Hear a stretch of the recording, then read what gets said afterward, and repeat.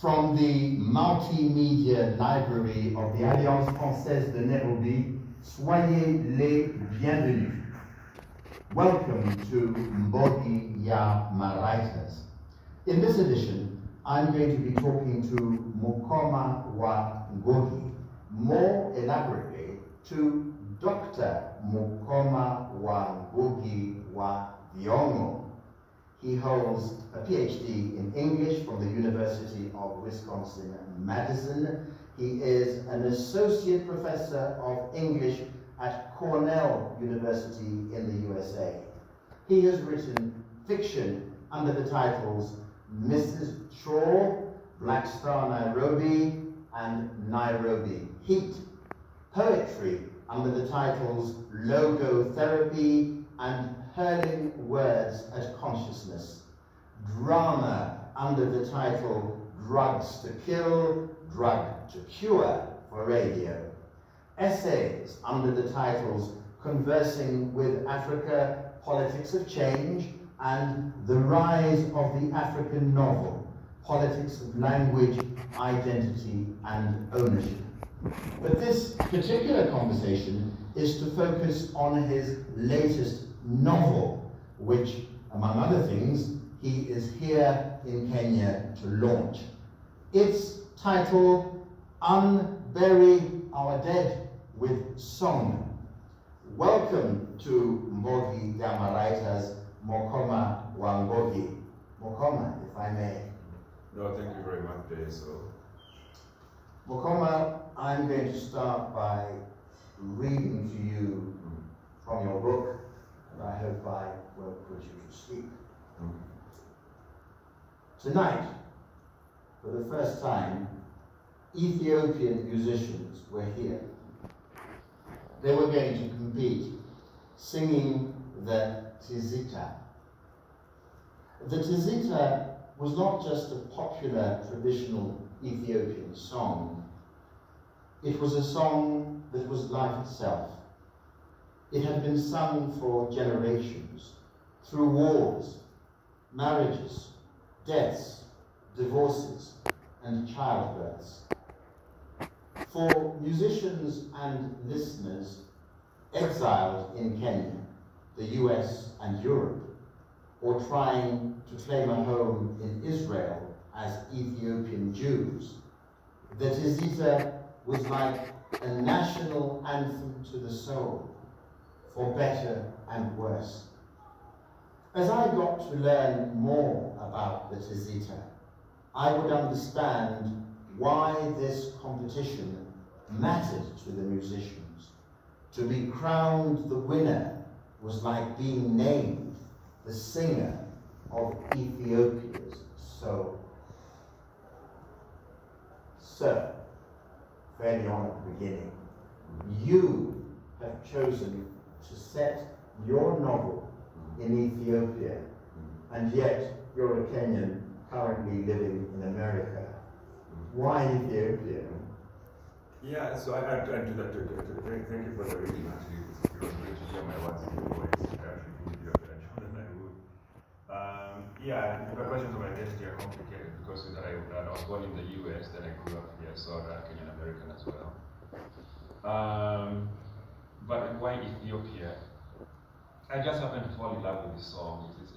I don't know if you guys are familiar with the Tizita, but it's a song that's sung by pretty much all serious musicians. And it's a song that was handed down from generation to generation from us marrieds, right? It has a very strict form. Yeah, but I happened to be at a party somewhere in Boston when I heard this song. And then I spent years looking for it because it was on the days of CDs and tapes. So it took me a while to find this song. It took me about 10 years to finally find this song. And when I found this song, the initial emotions of came back to me when I first hearing the song. So there's a line in the book where it says, when you hear your Tizita, you'll know it because you'll fall in love with it. So that's all that happened. I listened to this song and deeply fell in love with it, became obsessed. I spent 3, 4, 5 years listening to this song over and over again, right? Obsessively. Yeah, so I would say I just happened to fall in love with the Tizita. But as a Kenyan though, what I couldn't do, as a Kenyan American, whatever multiple identities that we all carry, what I couldn't do was explain the Tizita to Ethiopians, right? So the character, the main character, John Sibi-Okumu, the journalist, the investigative journalist who is looking for the song, he's very much well aware that he's an outsider, right? So you get to see, and then he has limitations. He doesn't speak Amharic. I mean, neither do I. I don't speak any Ethiopian languages. So it's very, very clear that he also has his limitations. But the easy answer would be, Ethiopia is a neighbor. So it's like visiting a neighbor, yeah. The reason why I put that question to you, Mukoma, is this whole idea, the wider debate about appropriation, which is very, very current, which basically, if one can summarize it, is that the only person who has the right to approach a subject must have some form of ownership. And people take great umbrage if, for example, a white American writer has the audacity to chronicle the black experience. But I'm asking, simply by being black, the two of us, does it give you the go-ahead to deal with a Nigerian topic just because you're African? Yeah, I know at a fundamental level as a scholar, right? For example, if you look at my scholarship there, the Rise of the African Novel, I look at African American literature, I look at Nigerian literature, and then of course, Kenyan literature and so on and so forth. I do believe we should give ourselves the permission, right, to read and study and write about other cultures, right? The problem becomes when there's a power imbalance, right? So in the US the debate is around. If you guys are interested, you can find this online. I wrote an article called, the title was supposed to be funny, but something to the effect of like a concise guide to white writers about how they can write about black characters, and some of the things I did with this book. Yes, and I was saying that as a joke actually, right? Then you come to me, okay, why don't I, because some people are trying to record from a place of goodness, let me put it that way, right? Why don't I just sit down and as a writer and as a scholar who thinks about these issues, why don't I just give advice that I think would be useful? And part of the advice is honesty, right? You have to be honest with your own limitations. Don't think you're writing for the people, right? So, but I do believe deep down in this question is a question of power, right? Me, just a Kenyan dude, going into Ethiopia and wanting to hear about the music, I think it's very, very different from a white person who traditionally has that power. So I want to be part of the equation. Can I appropriate? I can appropriate. Yeah, I can. If I don't write honestly, right? If I decide to write about the Tizita as I'm going to explain to Ethiopians what the Tizita means to them, or even the jokes around mansplaining and all that stuff, right? But really the challenge here is to just write honestly. Whether you're a scholar or a writer or musician, just be honest, and be vulnerable with your own, or understand your own vulnerabilities and limitations. I think understanding your own limitations is very, very important. Thank you. I'd like to spread that a wee bit to the Kenyan context in particular. You mean you want to unpack it? Yes, unpack it a bit further and say, would you, as you are, Mbogi, they'll say, oh, he's Mbogi wa Thiongo-san. Would you take that and say, within the Kenyan context, are you a Kenyan writer, or are you a Kikuyu writer writing in English? This identity within the whole. Yeah, no, I'm definitely a Koyo, right? Like I said, I was born in the US, but I grew up here. I grew up in the Blues. If I were coming from Naivasha, one of the pleasantries was seeing the landscape where I grew up. I mean, I'm a Koyo, right?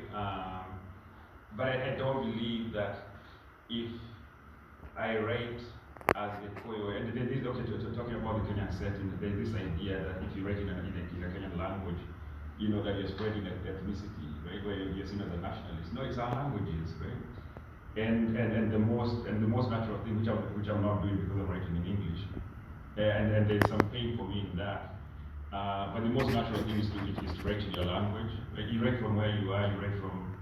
You write from your culture. But with that said, I definitely do take pride in calling myself a Kenyan writer, right?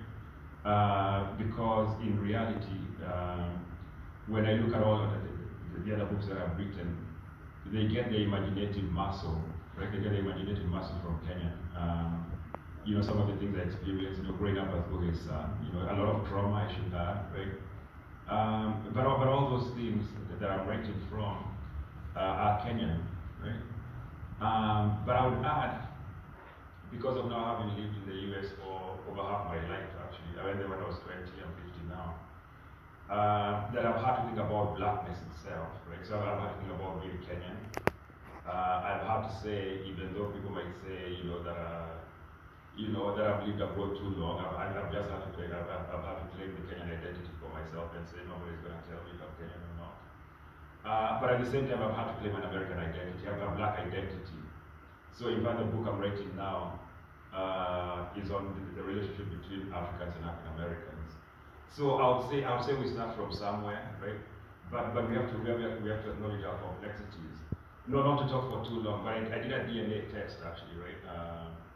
And the reason I did a DNA test was because I believe, and I was proven correct, of course, the history we learned in primary school, I don't know if it's still accurate, you know, but the great migrations from Southern Africa, right? All the way to Eastern Africa and so on and so forth. So, you know, and yet, because I'm very conscious of Gikuyu nationalism, I wanted to do the DNA test to show, at least to show that we don't have we think because we are black, or we think because we are Kenyans, or we think because we are Kikuyu or Luo, that our identities are stable. Anyway, my DNA test came back, and as expected, most of it was from Southern Africa all the way to the Congo. And to my point, and this is like an appropriate Ethiopian culture. It turned out I'm something like 11 to 20% Ethiopian, and like 9% Somali, right? So even though somebody will look at me and say that that's a Mawriter, right? They'll say that's a Mawriter. The reality of who I am is that already, even though you look at me and say Mawriter, it's already very, very complex. And as the DNA testing, as they populate it more and more and more, I think we will realize just how complex our identities are. But then within that definition, there's the whole idea of language. You are Mawriter because you don't speak any other language. You don't speak Amharic, you don't speak Tigrania, therefore forget all the DNA zooming up and down. It's the language that's defining who it is. It's the language. Definitely language is important, right? You know, as Mbogi says, you know, language carries our culture, our history, right? And I do like the fact that I speak Gikuyu, right? I mean, you know, I'm glad I grew up speaking Gikuyu because there's a certain loss, right? Especially for, you know, for people in my generation who grew up in Nairobi. You know, I mean, there's something, there's a loss, and also something that's just plain ridiculous, right? That when you go speak to your grandmother, you need a translator, right? I mean, so maybe the question is not so much about my being Mawriter and speaking Gikuyu. I think maybe the question is, like, what have we done to ourselves, right? Like, what have we done to ourselves to celebrate? You know, because we do celebrate that alienation, right? You hear parents who are proud that their kids don't speak a Kenyan language. But with that said, this is something I was talking with Kimani Jogu yesterday. No, actually today in the morning in Naivasha. That I've seen with different generations, different relationships to Kenyan languages, right? You know, so definitely for my father's generation, they were all pro-English, right? Some of them might have changed their like my dad, right? But they grew up within what in my book I call the English metaphysical empire, right? And they believed it, and they swallowed it whole, so to speak. Then you have my generation in the 1970s, where we grew up with the same attitude towards Kenyan languages. But with the younger generation, and people here can correct me if I'm wrong, but I think for the younger generation, for them they don't have the same hang-ups, right? With Kenyan languages, you know. I'm going speculating and saying, I think the closer you are to colonialism, right, the more messed up. I mean, for lack of a better word, I used a stronger word, but I don't want to use strong words here. But the more messed up you are, so the closer your generation is to colonialism, the more messed up we are. Yeah. Okay, I'm going to turn to, we said at the beginning, we're going to talk about the book itself, Yeah. the great part. So there's a sort of philosophy that you bring to the process. Unbury Our Dead with Song. Why the title? Did you choose it? No, so we went back and forth with the editor. So the editor chose the title. I think the original title I had was actually we sing the Tizita. Oh, okay, I guess the only change was we sing our Tizita, right? So I think the original title was we sing our Tizita to Unbury Our Dead with Song, right? So it's an abbreviation of that. But it's something the characters, like the whole book really is captured by by the song, because with the Tizita and listening to it, the question that I was left with was, I'm very much aware of my mortality, right? I mean, it's inevitable that all of us here will die. Like that's just a fact.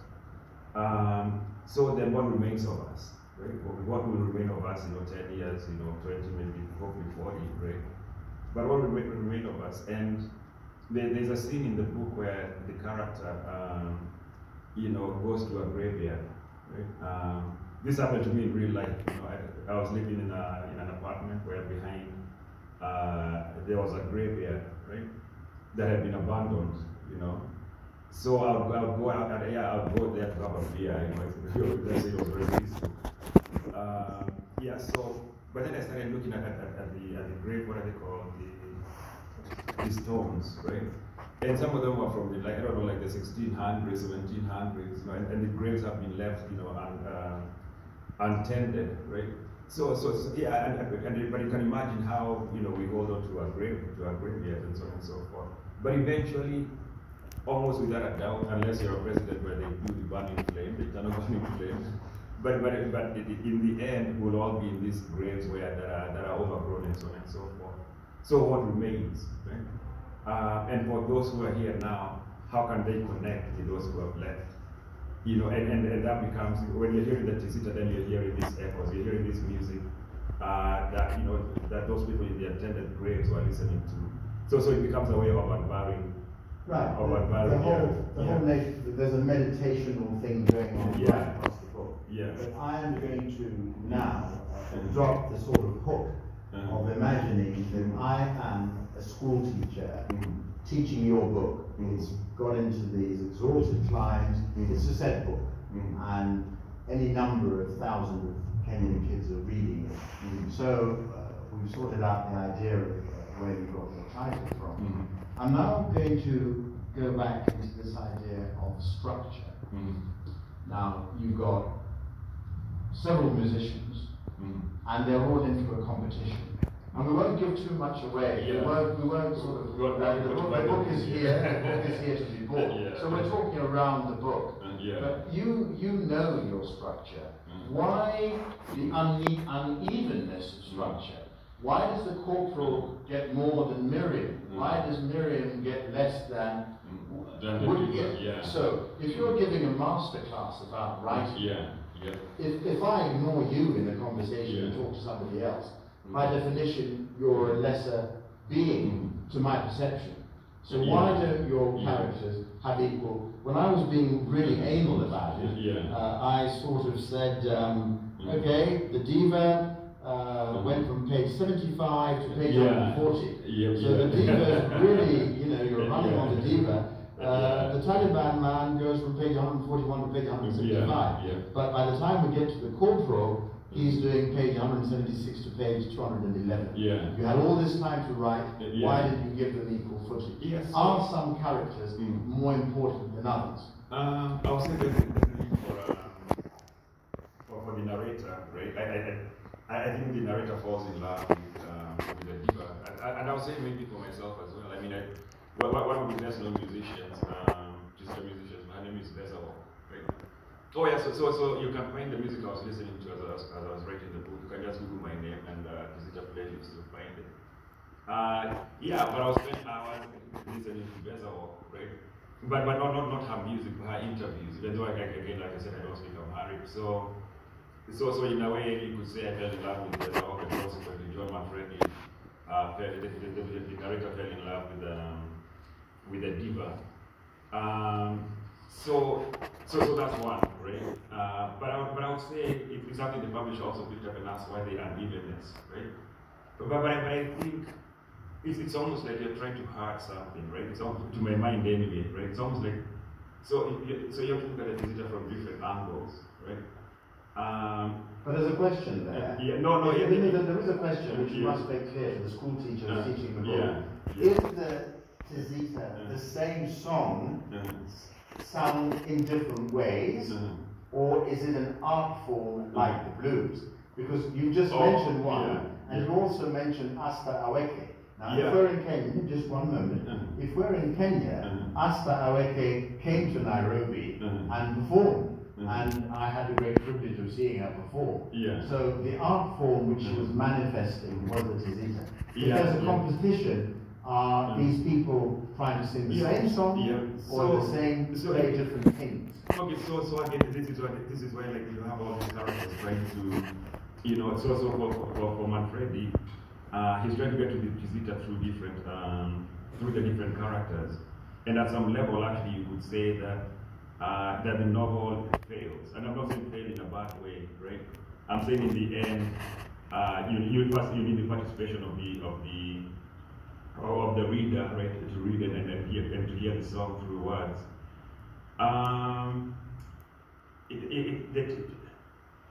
To my mind, it's both. Like, and this is where again, you know, Ethiopians might disagree, but to my mind, it does both. It's one song, right? It's one song. But with different interpretations, right? So you can have like the Taliban man, you know, you can have like some sort of hip hop interpretation of the song, right?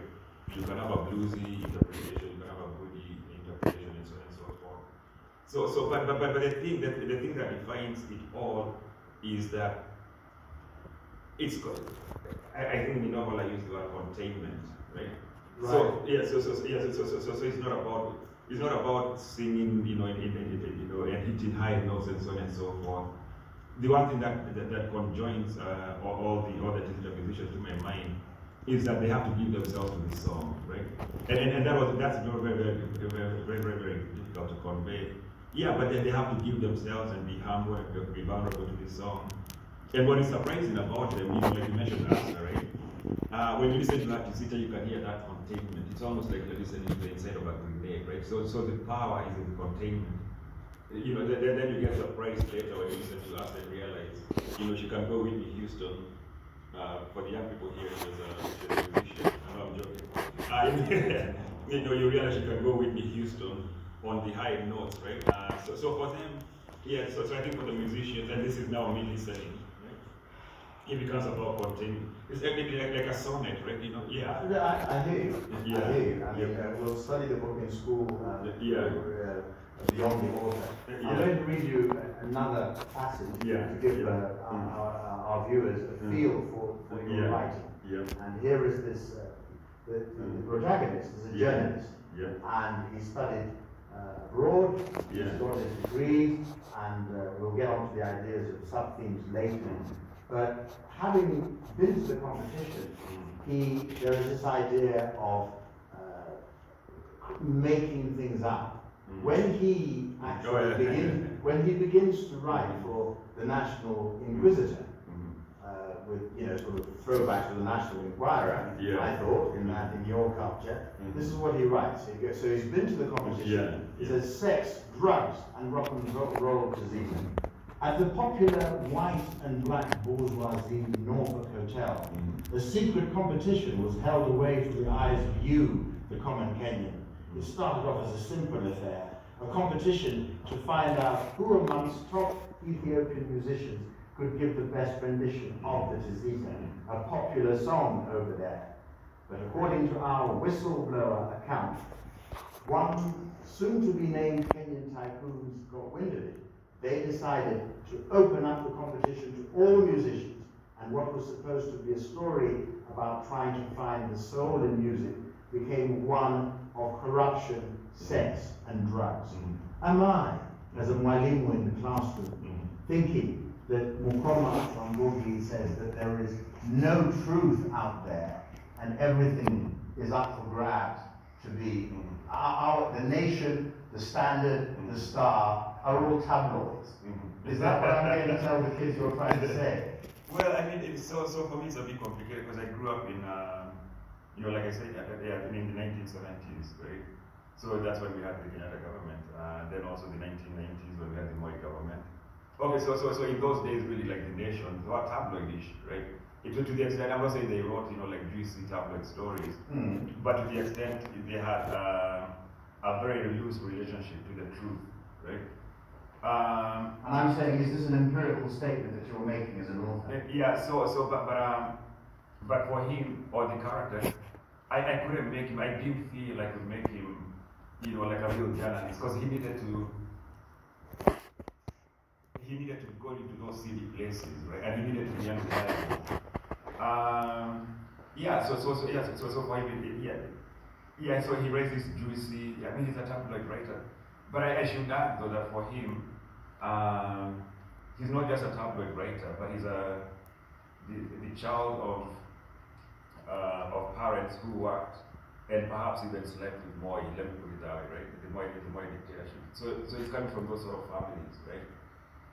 And now let me go on a tangent a little bit because it's an interesting story.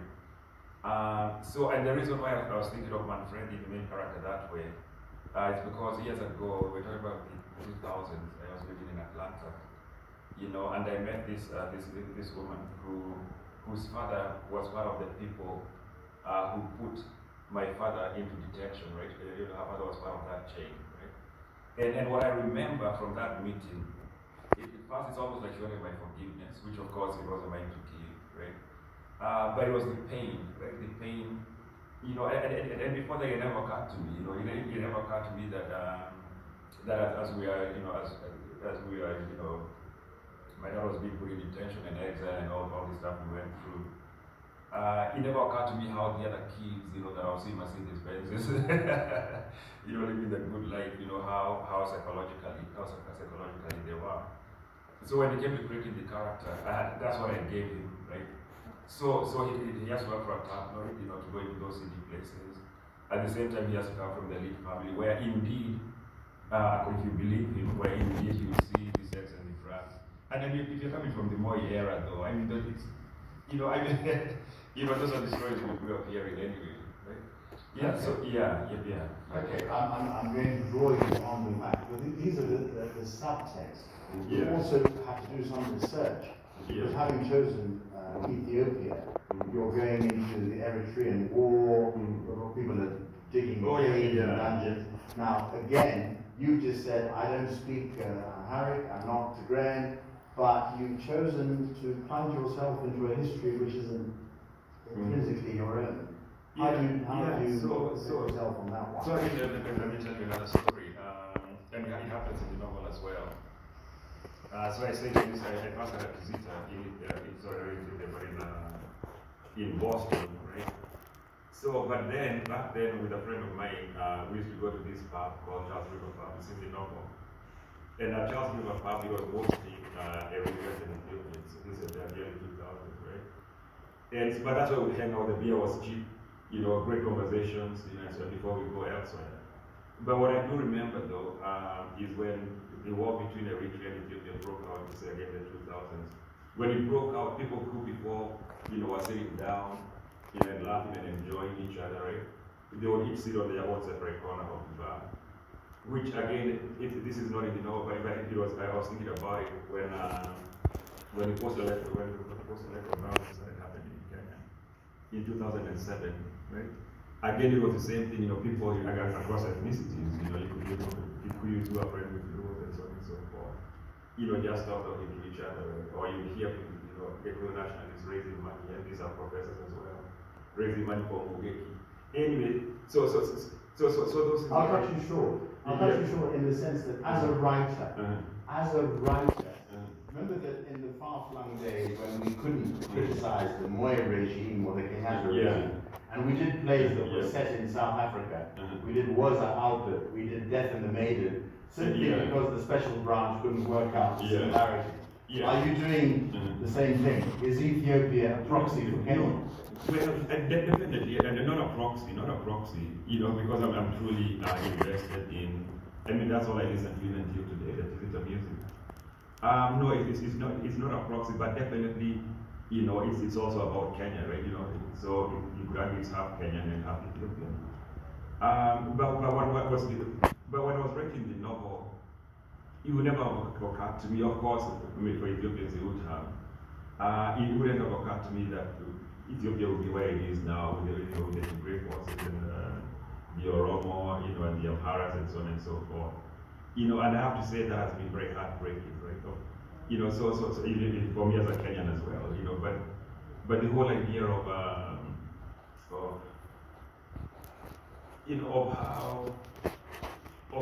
little African life matters to Africans, right? Oh yeah, so yeah, and then going back to the Eritrean and Ethiopian war in the 2000s, it was trench warfare, it was just thousands and thousands of people dying. That's what we're seeing today. But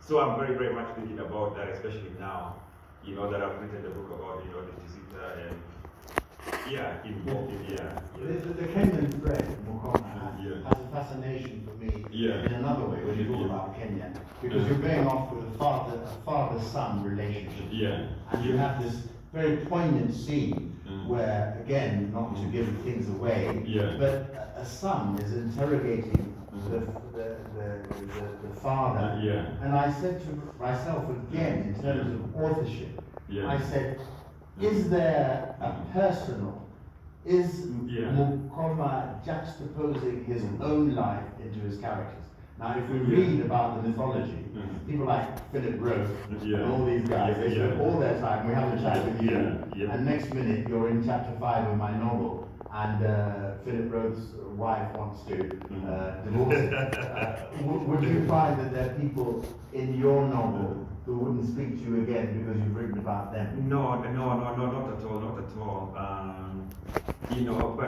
But certainly the father-son relationship in the novel is also different, by my relationship to my father, right? Especially now we are, I'm 50 before, so all that it's in the past. But it wasn't easy growing up when he was in exile, right? Because the ones who are getting the brunt of the Moi regime, when he was in exile. So there were definitely some questioning, that we had to do, right? In the 1990s when we passed, because we went to the in 1982, we did meet again until the year 2000. I think 1990. Anyway. Right. I'll forgive you the self-revelation. It's not necessary for this conversation. I would ask. I mean. No. But I'm telling a story. If you're gonna hear the story or not. It's just I don't want you to bare your soul. No. It's part of the. Okay, go ahead. No, you do bare your soul. You wish to. So you have that sort of questioning, and that happened. I think all intergenerational relationships end up that way, with that sort of tension. Okay. I want to now address from my little notebook here the whole question of language, and there are. I want to start off about the style of writing that you adopt. Maybe it's a bit too long, I'll cut it short. Okay. And then we'll go back to a sort of juxtaposition in style. Somebody asked a question, and that sound is more than rhythm. Sound is everything. The soul.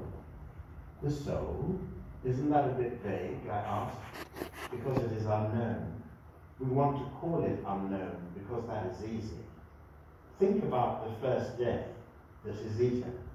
To me, for me, is that sound of the first death, the recognition and the surprise and the realization, that first consciousness that realized it was going to be no more. It wanted to leave a message in a bottle that becomes me and you. With the Tizita, I can feel it, I know it, but I cannot speak it. And then, so that's lyric, you could well be, the author of logotherapy. And then in chapter 21, we're in an orgy. And in the orgy, basically, for the Kenyan public, we're not going to read that section because it's going to be blitzed out and nobody's going to read it. But why the switch? Why? That's why you need to read the book. We have to read the book. But in terms of craft, why this very sort of sordid, vivid language depicting sex, condoms, dildos, confetti, and then there you are as a latter-day sort of, I don't know, writer of sonnets. Why did you do that? Yeah, Are you trying to, no, the more direct question to the writer is, are you trying to corner the market for everybody? There's something in it in this book, there's a bit of laughter, there's a bit of fun, it's all in there. I mean, I think for me it was all about the characters, right? So the scene you read is actually one of my favorite scenes to read as well. Because that's when the corporal is trying to explain what to him the visitor means, and then he goes on to say that that for him the visitor is almost like a 200,000 human archive of emotion and so on and so forth, right? But with the scene, with the orgy scene, it's in Taliban Man. There's this young, dynamic group of people. They're all friends, right? The Taliban Man he's a very extremely gifted musician, right? But anyway, here they are. They're all the young people who, are doing well, successfully in terms of jobs and stuff like that. They're into music, they're into each other, right? And for me, I started thinking, for them, sex doesn't mean what sex means to, let's say, even to people of my generation, right? For them, sex is friendship, right? So even when they have the orgy, which I'll say it was fun to rate. so when they have the orgy, they just go back to playing music, right? Nobody's saying let's get married. You know what I mean? Like, it's another form of fun for them.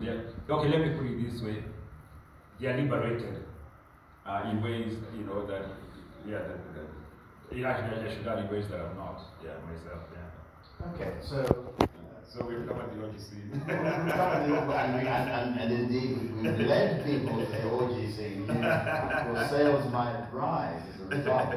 Mukoma, we have to go back to the trajectory of you as we draw to a close as a writer.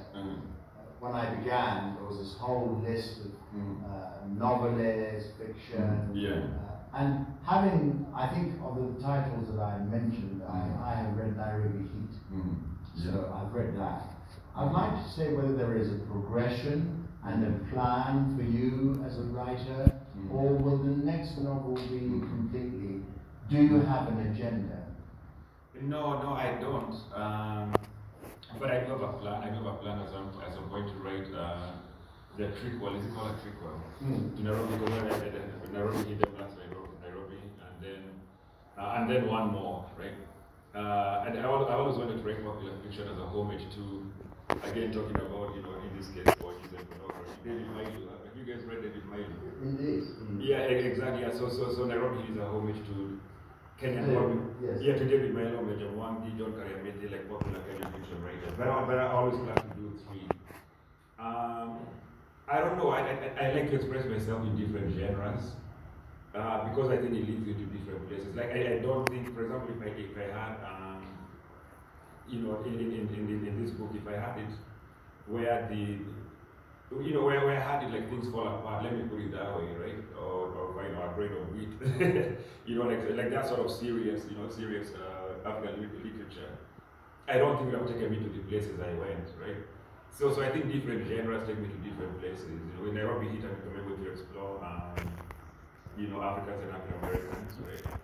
With the book I'm writing now, I've been traveling around. I was in Ghana visiting slave sites. I was a few months ago. I drove across the U.S. Looking at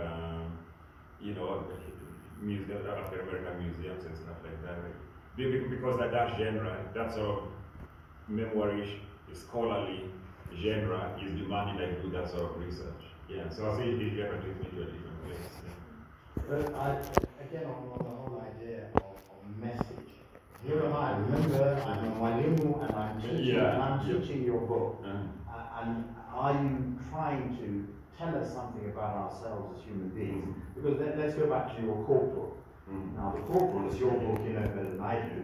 But just from reading it once, he's somebody who's created amazing, magnificent Caesar. Yeah. But on another level, everybody is saying that he is fake and he could well be a war criminal. And